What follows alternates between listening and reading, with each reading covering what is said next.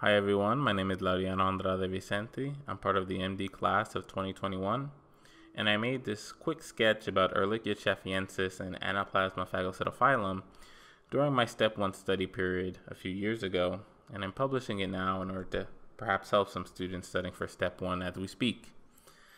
This is a bug or a set of bugs that was not covered in Sketchy Micro, and I thought it'd be pertinent to sort of fill that void in the world with this one.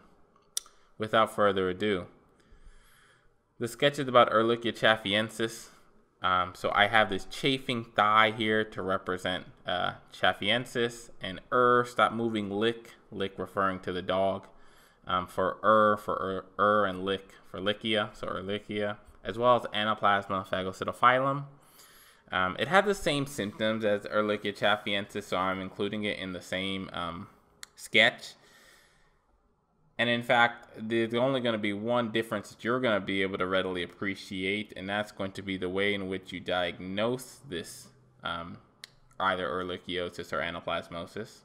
Anyway, Ana was here for anaplasma, and I have Cartman representing phagocytophilum. And I use Cartman to represent any of the prefixes of phago because I always think about him when he was eating that bucket of chicken skins. And phagocytosis means to eat in Greek. I don't know, it's just such a funny association that I have. I don't even really watch that show, but I always think about that.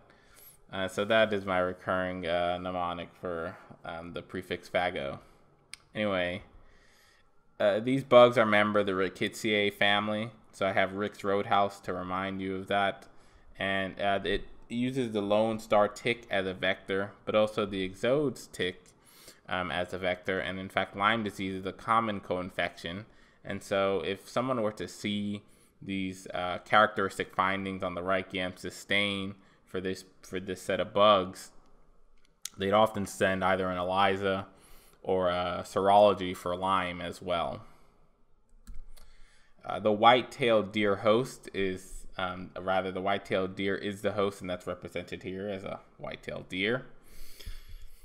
It's most common in the southern U.S., such as California, Texas, and the southeast. And Texas is the Lone Star state. So what I've done is given you a Lone Star. That's the Rickettsia star, Rick's Roadhouse. But also put in the state of Texas on as a sort of kind of badge of honor on both the dog and the man here. It does stain gram-negative, but that's not used for the diagnosis. The diagnosis is actually made via seeing the characteristic findings on a peripheral blood smear with a Ehrlichiosis stain. So we have Sir Wright and Sir Giemsa to remind us of that stain. And what you'd find on that stain would be a mulberry intracellular, or rather an intracellular inclusion with a mulberry appearance in the cytoplasm. And that is represented here by these mulberries growing on this mulberry tree, as well as the mulberries within these neutrophils and monocytes within the dog here. And it can infect several tissues like the marrow, the lymph, the liver, and spleen. And so you'll see some of those symptoms shortly. If it's, again, I mentioned earlier that the big difference between these two for our purposes is going to be the way in which you diagnose it.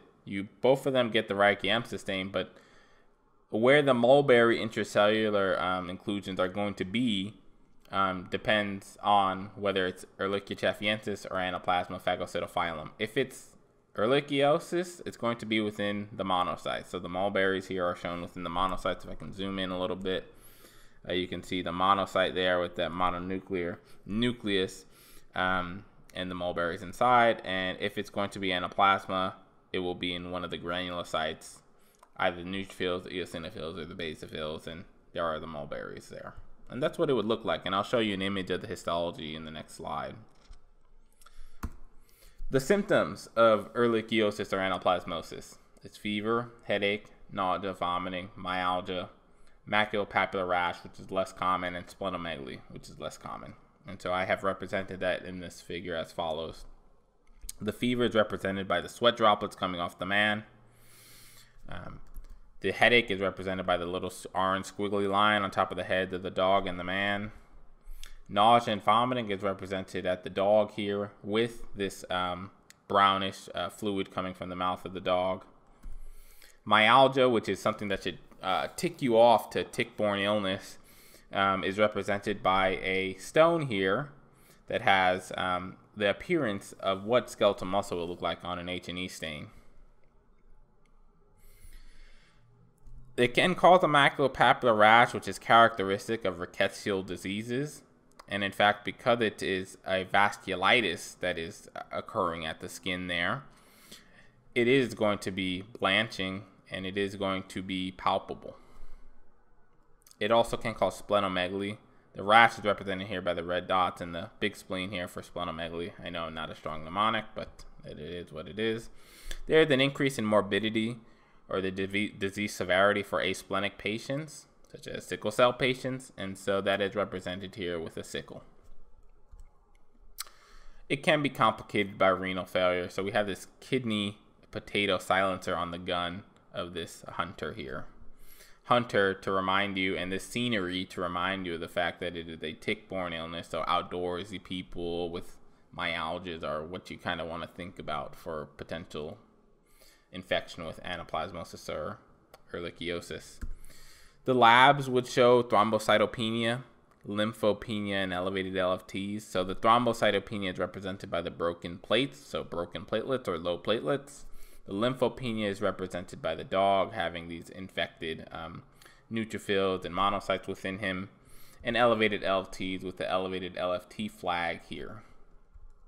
The treatment is doxycycline, which is the same treatment for Lyme disease, and that's usually curative. And the main differential diagnosis you want to think about here is Rocky Mountain spotted fever, because that also can cause this maculopapular, palpable, blanching rash. However, Rocky Mountain spotted fever can also cause a bilateral periorbital edema, and this doesn't. So that can help you differentiate between the two, at least on tests. Here's a mulberry. You can see this is the mulberry appearance of the cytoplasmic inclusions in a patient infected with, which one is this? Is this Ehrlichia or is this Anaplasma? This is most definitely Ehrlichia because that's a monocyte. Very good. So just to quickly summarize, anaplasmosis or ehrlichiosis, it's a tick-borne illness.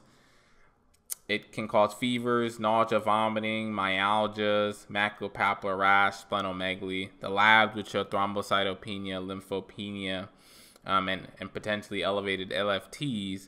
And you would diagnose this via a peripheral blood smear with a Ehrlichiosis stain, which would show mulberry appearance, inclusion bodies. If it's in monocytes, then it's ehrlichiosis. If it's in some of the granulocytes, such as neutrophils, eosinophils, or basophils, that is anaplasmosis, most common in the southern U.S. Often, Lyme disease is a co-infection, as the one of the vectors of the exodes tick, and so oftentimes people will send either ELISA or a Lyme serology just to assess for co-infection. Treatment is doxycycline. Enjoy the rest of your day, folks.